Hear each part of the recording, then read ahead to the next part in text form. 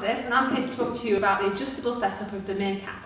So the Meerkat can be used in both anterior and posterior settings. So why might we select each one?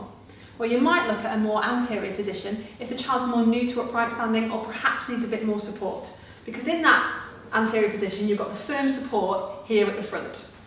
You can also quite easily change the foot plates round from anterior to posterior, so it's quite easy to change between the two positions.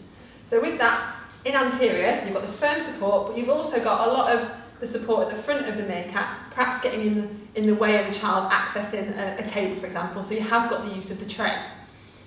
To progress the child though, as that child becomes more confident in standing and the skill and development of their trunk and core stability improves, you would want to look to turn them around into posterior positioning. And that puts more of this soft support at the front. It also opens up the child, so it allows them to interact more closely at a table, such as in a classroom setting, and gets them ready for having that lack of support in front of them when we're looking at progressing those next steps, that standing ability and that progression towards walking. And that's how you'd use the Meerkat in both anterior and posterior settings.